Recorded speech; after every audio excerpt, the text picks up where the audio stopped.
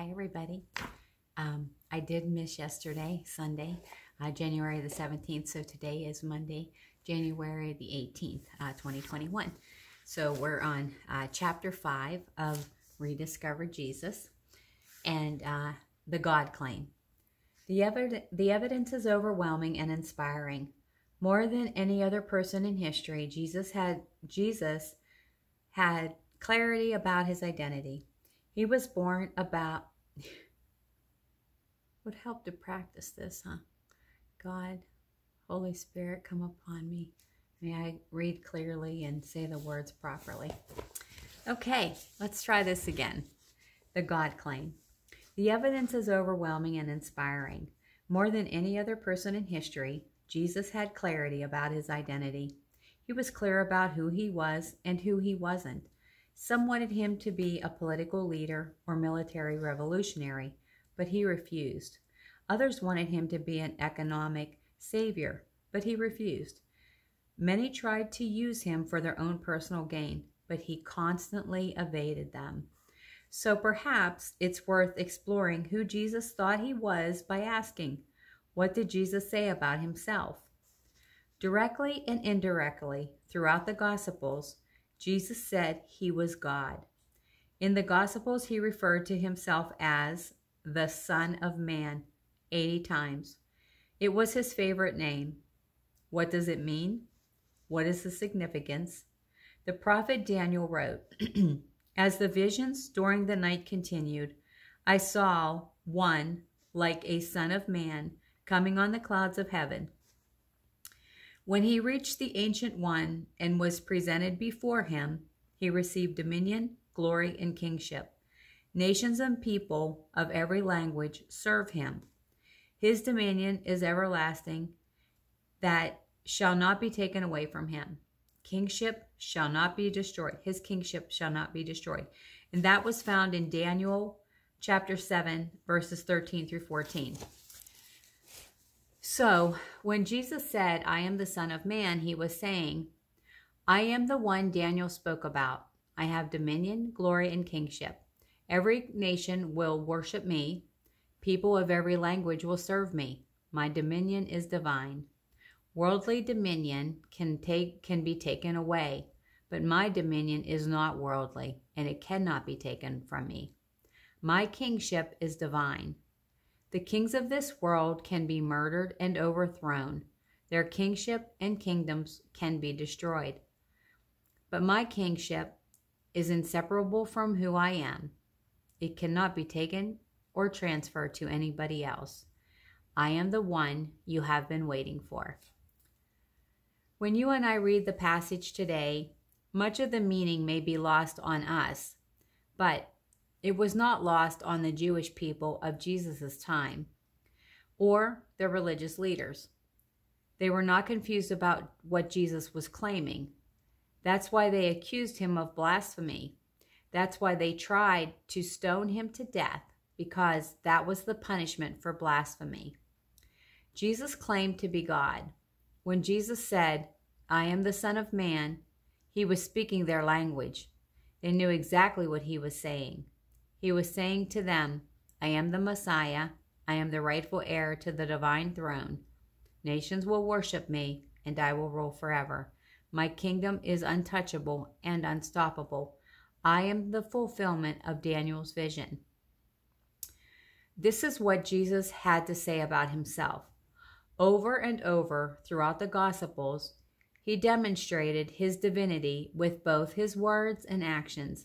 He indirectly asserted his divinity in dozens of ways to help the people of his time connect the dots between what was doing and saying and what the prophets had been saying about the long-awaited Messiah for thousands of years. Okay. Jesus demonstrated control over nature. So this is a scripture. Then he got up, rebuked the winds and the sea, and there was great calm. What sort of man is this whom even the winds and the sea obey? And that would be found in Matthew chapter 8, verses 26 through 27. When Jesus demonstrated his control over nature, it clearly signified his divinity. But we also see that even during his lifetime, people were grappling with the Jesus question when they asked, "What sort of man is this?" Jesus claimed he was able to forgive sins. He entered a boat, made the crossing, and came into his own town. And people were, okay, so this is going to be another scripture, guys. Then he entered a boat, made the crossing, and came into his own town. And there people brought him a paralytic lying on a stretcher. When Jesus saw their faith, he said to the paralytic, "Courage, child, your sins are forgiven." Jesus brings order to everything. The people were focused on the paralytic's physical needs, but Jesus essentially said, "You need forgiveness more than you need physical healing."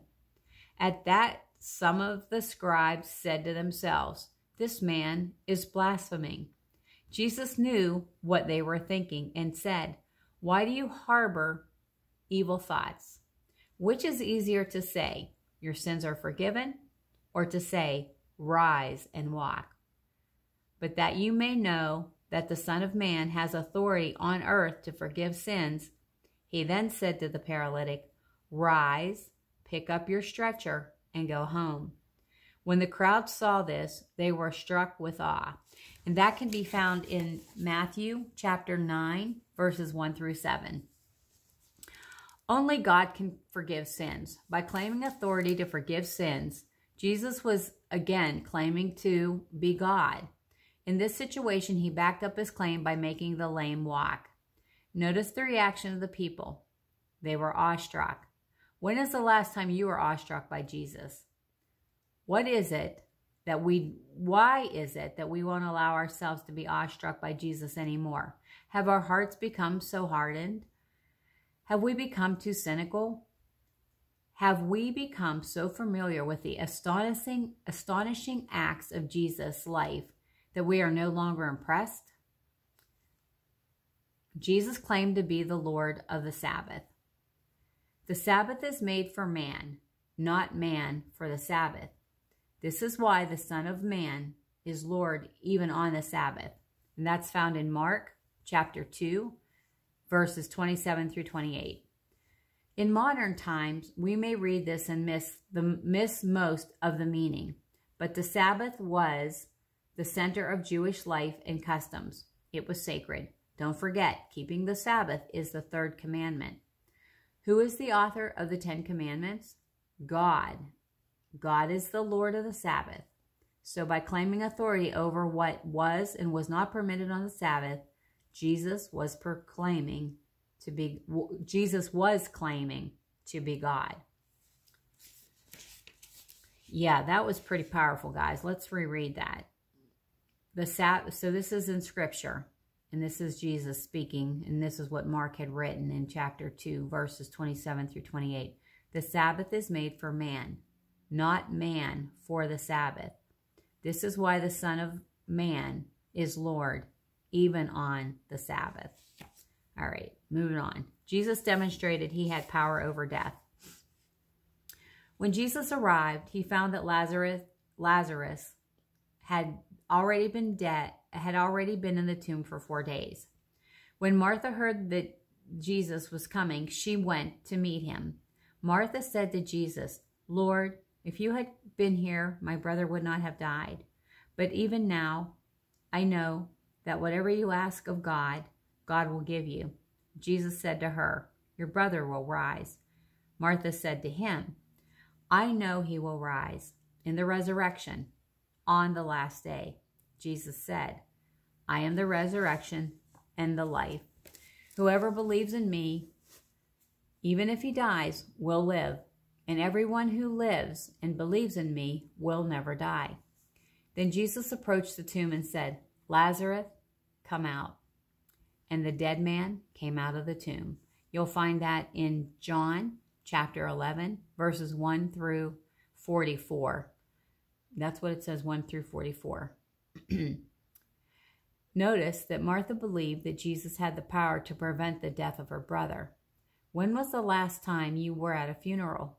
Imagine the scene. If someone had walked in, opened the coffin, and said to the dead person, "Come out," and that dead person had gotten up and walked out. Imagine that there could be a complete pandemonium. Jesus wants your funeral to be a resurrection too. Power over death belongs to God. By demonstrating that he had power over death, Jesus was displaying his divinity. This was powerfully demonstrated when he raised Lazarus from the dead. Raising Lazarus was also a dramatic foreshadowing of the central event upon which all Christianity hinges, the resurrection. Okay, our point to ponder today is Jesus is speaking directly to you in the Gospels. Verse to live. I am the way, the truth, and the life. John chapter 14, verse 6. Question to consider.